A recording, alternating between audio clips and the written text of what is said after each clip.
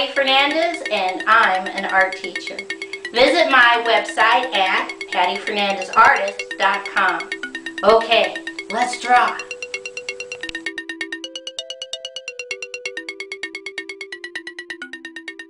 Today's project is how to draw an African drum.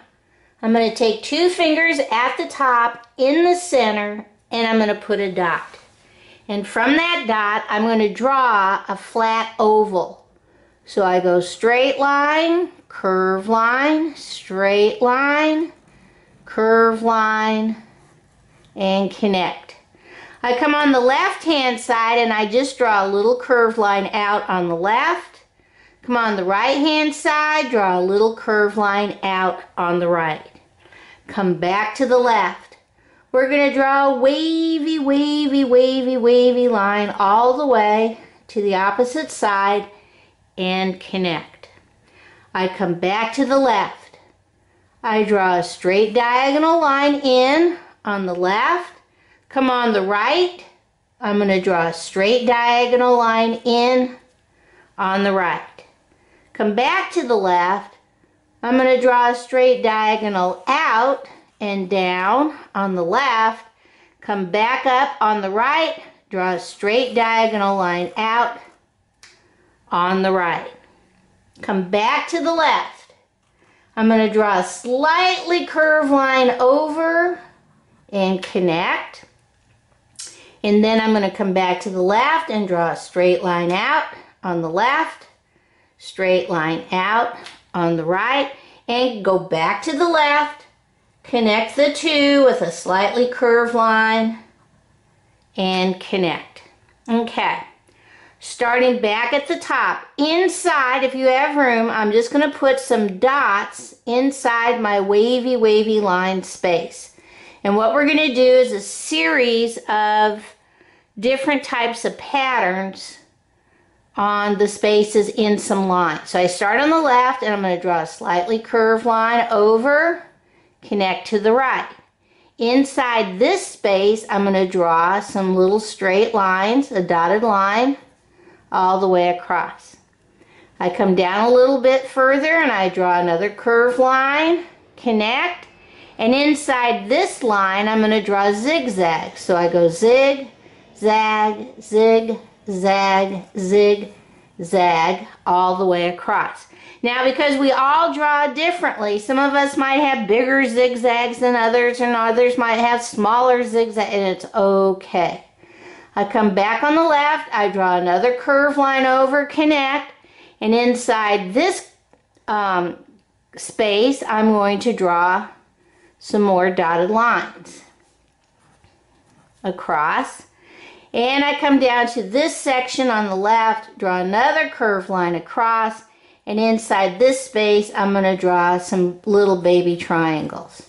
So basically what we're doing is we're working our way down. Right where the indentation is, I'm going to draw another curved line over, connect, and then I'm going to draw 1, 2, 3 curved lines for that center space. And now I'm going to start again. I come down a little bit further, draw a curved line over, connect, and inside this one I'm going to draw curved line out, in, out, in, out, in, out, in, connect. Draw another slightly curved line across, and inside this one I'm going to draw some rectangles. Now, maybe some of you drew your lines a little bit bigger and you're running out of space. Just stop when you get to the end. Doesn't matter. Everything is okay. Come back to the left again. I draw another curved line. If you have room, I'm going to draw some teardrops. Curved line, connect. Curved line, connect. Curved line, connect.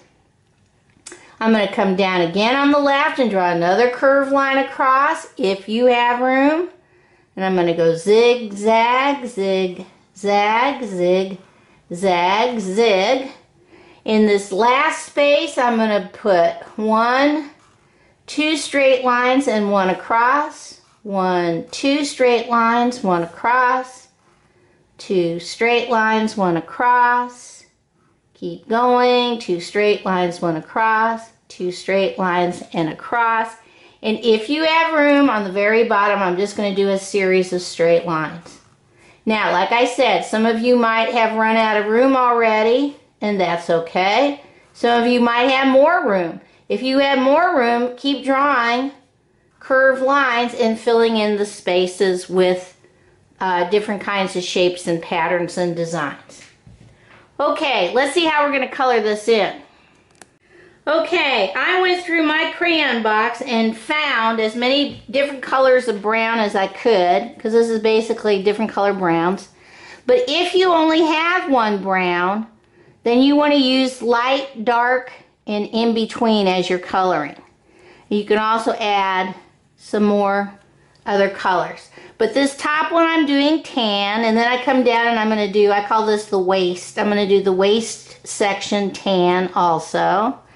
And then I'm going to come down and do my zigzags tan. So I want to make sure whatever color I use, that I have a top color, a middle color, and then a bottom color. So I'm going to put some tan down here.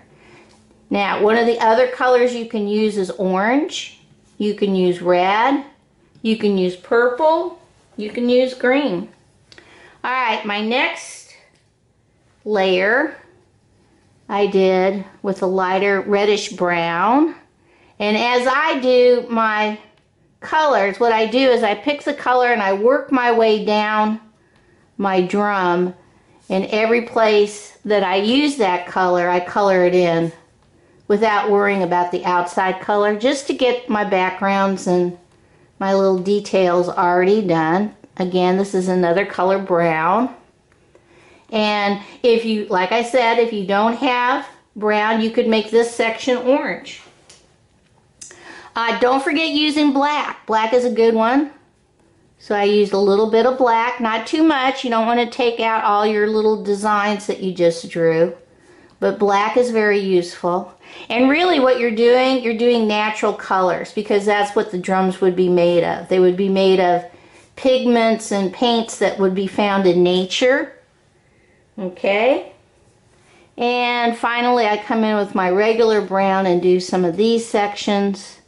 Work my way down. And like I said before, you don't want to color so dark that you lose all of your designs. And you know, some of these might look good purple or green or red. It's up to you. You're the artist. You can do it. There we go. So you're going to work from top to bottom. Use your colors. Color, take your time. Color in all the little details so it looks really super when you're done. Okay, let's see what it looks like all colored in.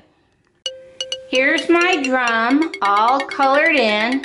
It would look really good cut out, and maybe with some other people's drums, make a whole set of drums, possibly for your Black History bulletin board or world art.